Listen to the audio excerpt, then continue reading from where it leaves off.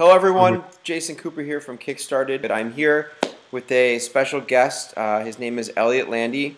He's a photographer based out of Woodstock, New York, and he has just launched his first Kickstarter campaign for a photography book of pictures that he took of the band throughout his career. And so, Elliott, why don't you tell us a little bit about the project so we can sort of share that with everyone? Well, I photographed the band in 1968 and 1969 during the time of their first two albums. I photographed them for the first two album jackets. And it was somewhat the Music from Big Pink, which was their first album, was my first album assignment, actually. Very cool. I'm just curious, as a music fan and someone who loves the band, how did you meet them? How did that relationship start? Well, I talk about it in my book, which is called Woodstock Vision, The Spirit of a Generation.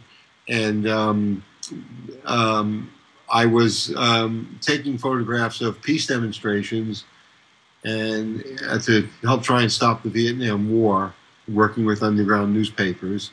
And in those years, rock and roll music was part of the underground culture.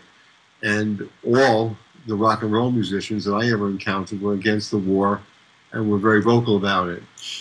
So when I began photographing these concerts at the Fillmore East, feeling like whenever I was showing how beautiful and groovy these times were and the concerts were, that it was inviting people to join the movement, to join the counterculture, to become part of a new way of living, a new way of thinking, a new way of being, let's say, which is what the 60s counterculture was about. It was saying that money is not the all-important thing in life, and the fact that we respect each other and treat each other well and share with each other. And I also needed to make money during those years. I needed to make money during these years too, but I also needed to make money. I was just wanting to start out, and as a career, as a photographer, I had decided that's what I wanted to be. That's how I wanted to earn money, was from something I loved very much, which was taking pictures. So I would go around to, whenever I would take pictures of, whether it was peace demonstrations or concerts, I would go around to people, to magazines who might use those pictures and pay me for them. And one of the bands I photographed very early on was Janis Joplin's Big Brother and Holding Company. And I went up to her manager, who was Albert Grossman. Albert Grossman managed Bob Dylan, Richie Havens, Peter, Paul, and Mary, and also came to manage the band. So when I went up to Albert, they remembered me as a kind of long, funny. I won't go into that now. And one night at a concert, a Janis Joplin Big Brother and the Holding Company concert at a club called Generation, which became Electric Ladyland Studio in New York City, Albert came up to me and asked me if I was doing anything the next week, if I'd be able to take some pictures of a new group they had. And I said to him, well, what's their name? What's the name of the group, you know? And he said, they don't have a name yet. And he said, oh, we're thinking about maybe the Crackers or something else. He says, we don't know. Maybe they won't even have a name. And so then I went up, I said, and I was free, luckily for me. And I went up to a recording studio in Manhattan, and I met with Robbie and a few of the other guys and showed them some pictures. And that started it, really. That was the beginning. That's fantastic. Well, and I saw some of your pictures, and anyone who's interested in the band or the 60s and sort of that era of music should check out your project, again, which is on Kickstarter now. I want to ask you, so you've been sitting on this material, and presumably you've been a photographer, you've written books and published your work for a long time. What made you decide to do a crowdfunding campaign? I thought that crowdfunding would be the easiest way that I could get this book and other books published. I've had about 6 books published, 6 monographic books over the years, and each one was very difficult to secure the deal and then to make the deal and to discuss what was going to happen with it, how many pages, and so on and so forth. So over the years, I'd gone to book expos like the Frankfurt Book Fair, the American Booksellers Association, written numerous publishing companies and so on. And I'm somewhat known for my work. A lot of people know my work, and in the publishing business know me because I've contacted a lot of people. And it was just frustration in a way. And getting the deal is more work than doing the book, actually, or close to that. It's more work because I already have the pictures taken. So I just decided I'll try Kickstarter. I knew that there's a following for the band and there's a following for my photographs, and I have a large mailing list from being on the internet and doing email for 12, 15 years now. And so I have a big mailing list, and I thought I'll try it. The only cost for Kickstarter is the time you have to put into creating the project, which was actually considerable effort to make it work. I think I did a good job. I'm happy with what I created. It took us a long time. I'm working with a woman named Rachel Dobkin, who'll be thrilled that I mentioned her name. She's a musician herself. She's a young woman, 24 years old, and she loves the band, and that's how we met. And so she and I just worked on creating the Kickstarter project and figuring out what would be nice for people. And I tried to make it so anyone that gave over a certain amount of money or gave money was getting something back. The lowest level I set was $25. And for $25, I'm creating a special card that they be able to frame. It'll have a picture on it, and I'm going to sign it.